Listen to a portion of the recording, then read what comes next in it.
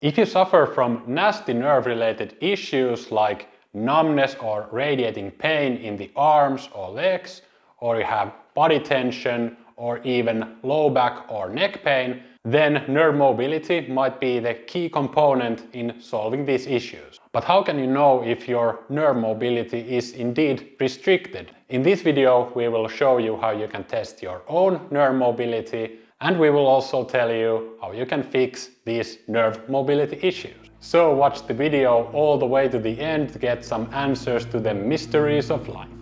Also remember to like our video and subscribe to the channel. Before we jump into the movement tests, I will briefly tell you what causes these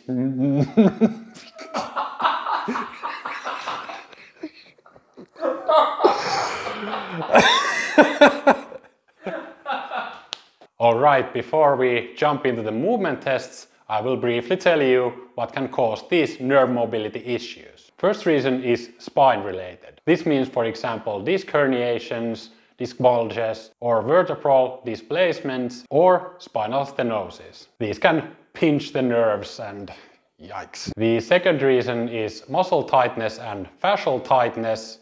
This is a lesser yikes, but yikes nonetheless. The nerves travel between these tissues and tightness can restrict the movement. Also, there is this saying called use it or lose it in our bodies, and this means that if you never go into mobility demanding positions, then your nerves lose the ability to do so. Next, let's go over the actual execution of the mobility tests. When testing nerve mobility, it's essential to understand that the nerve tissue is a continuum. It starts from the head, it goes down your spine, and from there it branches out into the arms and legs. In the arms, for instance, this is the stretch position for one branch of the nervous system called the median nerve. And if I move my head further away from the arm, then I'm stretching the nervous system even further. And the healthy nervous system should tolerate even this extreme position. Also, if I move my head towards the same side as this arm, I'm actually giving the nerve some slack, and this will actually release the tension in the nerve. So the movement tests are performed using these principles. More on that soon. First we will do the upper body nerves and then the lower body ones. Before we begin, a word of caution. If you have any cut nerves, damaged nerves, don't do the tests. And also if you have any serious nerve pathologies, don't do the tests. Also, if you have acute disc herniations, then some of the spine movements can be really painful. So keep that in mind. First, we will show you how the median nerve is tested. This nerve runs from the neck under the collarbone. From there it goes to the upper arm into the inner parts, and from there it goes to the front of the forearm and into the first four fingers. Next, we will start the movement test and you can follow along. So, raise the arm into 90 degrees of shoulder abduction and keep the palm pointing towards the ceiling. And then the shoulder goes into as much external rotation as you can. Next, pull your shoulder down and keep it there. After this, you straighten your hand as far as you can. And at this point, you might start to feel that you can't get it straight, or you might feel other symptoms. Remember not to force the movement and keep your fingers pointing towards the floor. We continue the test so that you side bend your head away. At this stage, you might start to feel even more tightness, and this is typical sign of poor nerve mobility. Then we double check this phenomenon, so you also side bend your head towards that hand. If this eases the tightness, this is the final sign that the nerves are not able to move like they should and they cause you problems. Next, let's test out the other side. So raise your arm and keep the palm facing towards the ceiling. Externally rotate the shoulder, pull your shoulder down, and then slowly extend the arm as far as you can. Remember to keep the fingers pointing down towards the floor. Next, you side bend away from the arm. If this worsens your symptoms, that's a bad thing, and And if you side bend your head towards the arm and this eases the feeling of tension, then this is also a sign of the nerve issues. The next nerve we are testing is called the radial nerve. Again, it runs from the head down the neck, under the collarbone to the back side of the arm. Then it goes to the outside of the forearm and from there to the first 3 fingers. Next, we will do the test, so follow along again. First, make a fist with the thumb inside. Then the hand is bent at the wrist and the hand is turned from the shoulder into internal rotation, so the palm faces the ceiling. Remember to keep this position of the arm the whole time and also pull down your shoulder. Then raise the hand as far to the side as possible, and if this clearly stays under a 45-degree angle at this point, then that's not good. Also, if you feel any numbness or there is any electrical sensation or pain, do not force the test further. Alright, next we will perform the head movements. Again, first you will bend away. And again, if this increases any tension or pain or any other symptoms, then this is a clear sign that the nerve tissue cannot move normally. Next, let's double check by turning the head to the same side as the arm, and if this clearly eases the feelings of tightness, then again, this is a sign that the nerve tissue would require treatment. Next, let's repeat this test for the other side. So, make a fist with the thumb inside, then bring the arm down with the wrist bent. Internally rotate the arm, bring the shoulder down, and let's lift the arm. If this is difficult and the arm stays under 45 degrees, then you have some movement restrictions. Next, let's side bend the head away. If this increases the tension, that's a bad thing, not good. Also, let's side bend to the same side. If this eases the tension, this is a clear sign of the nerve mobility issues. On to the next one. The third and last of these arm nerves is a rascal called ulnar nerve, and it goes like this. Again, starting from the head, through the neck and under the collarbone towards the arm, and from there it goes inside the arm into the vicinity of the elbow joint. There's a spot there that often gets bumped into something, the so-called funny bone. From there it continues along the inner edge to the last 3 fingers. So once again, follow along with the test. And first Markus shows us the OK sign, and then he turns it properly towards the eye like this. So, can you get into this position? That's the primary interest here, and also you want to be on the lookout for any symptoms appearing. Next, we will move the head away from the hand, and if this increases the tightness, you are quite sure that you have some problems with the nerve mobility. In this test, it's hard to turn the head towards the hand, so you just have to trust that these 2 steps of this test tells you enough of the story about the nerve mobility issue. Let's repeat the test for the other side. So make the OK sign, turn the arm towards your eye. Can you get here? If so, then move your head away from the arm. If this increases the symptoms or tension, then you have some nerve mobility issues. We also have a second test for ulnaris nerve. First, bring your arms into the prayer position.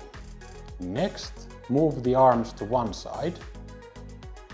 You should get here quite comfortably, but if you cannot, then you might have some nerve issues, and if you turn your head away from the arms, then if this increases the tension or symptoms, again, you have some kind of nerve mobility issue.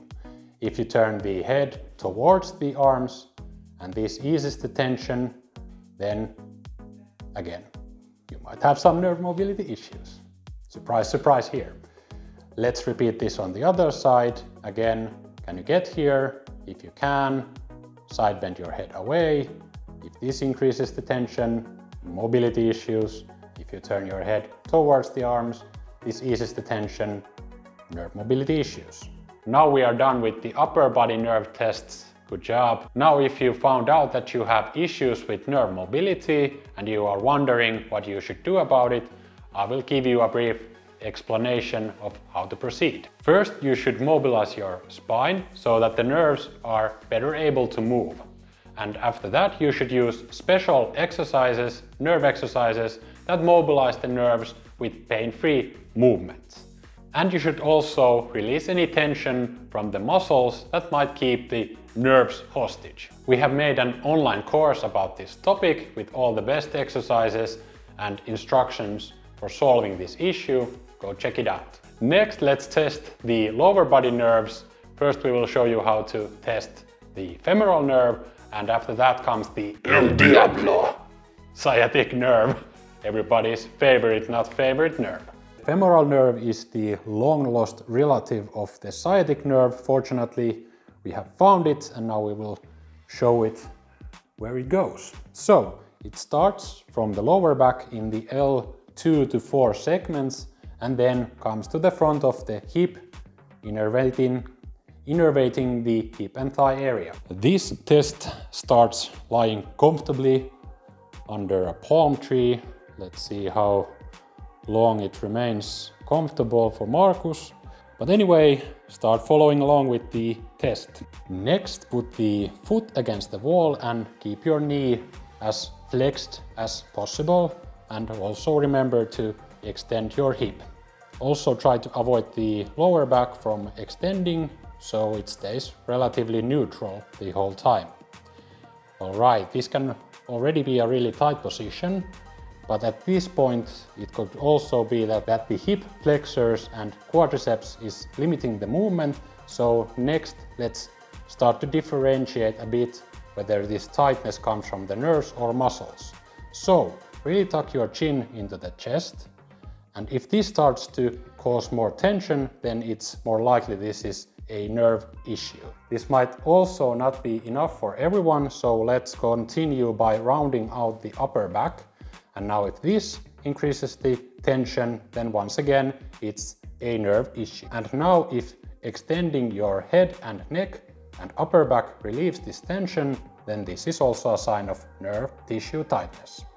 Next, let's test the other side. Markus has somehow magically spun around, but try to follow him, and when you are ready, let's start the test for the other side. So, with your knee bent, bring the leg towards the wall, keep it there, hip extended, low back neutral, and next let's continue the test by bringing the chin to the chest. If this worsens your tightness, it's a nerve related issue, and also you can go further, so bend your upper back as well. And then let's double check by bringing the neck and upper back all the way into the extension, and if this eases the tension, then you have nerve issues. And now the moment you have all been waiting for has arrived, so the reveal party and movement test of the sciatic nerve. First we will show you where it goes, so it starts from the L4 to S3 levels of the spine, and from there it goes to the buttock and through or under the piriformis muscle, into the hamstrings, into the calf, and all the way to the soles of the foot. So it's a long fellow. So we begin this test by sitting down, so grab a chair or something like that, and after this follow along with the test. So begin by taking a bad posture, so slump down, but keep looking forwards. After this, flex your ankle, so bring the foot towards yourself and start extending from the knee. Now you might start to feel some tightness in the leg, and let's double check if this is because of hamstring muscles or nerve tightness by extending from the neck and from the back. If this releases the tension, then it's the sciatic nerve that's causing you issues. After this, bring your chin towards your chest, slump really far, and if this is the worst, then nerve mobility issues is the likely cause. Next, let's test for the other side. So again, take a bad posture and then flex the ankle towards yourself or bring the foot towards yourself, sorry. And then extend from the knee. If this is bad, then let's double check what the heck is going on by extending from the upper back and head. If this relieves the tension, then you know what this is. Let's double check by slumping even further, chin to the chest. If this is the worst, then yes, you guessed right, it's nerve mobility issue. We are finally done with the testings.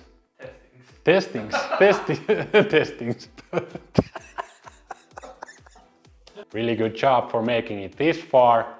And like with the upper body nerves, the same rules apply to fixing the lower body nerve mobility problems. So first of all, you need to mobilize the spine so that your nerves are better able to move, and you will also need to use special exercises that will mobilize the nerves with pain-free movements. And you will also want to release the tension points from the muscles. Now, if you want to learn how to fix this problem, go check out our online course. It has clear instructional videos. It's quick and easy, just follow along the instructions. Thank you for watching this video. Hopefully you got some good info out of it. We'll see you again on the next video. Bye bye!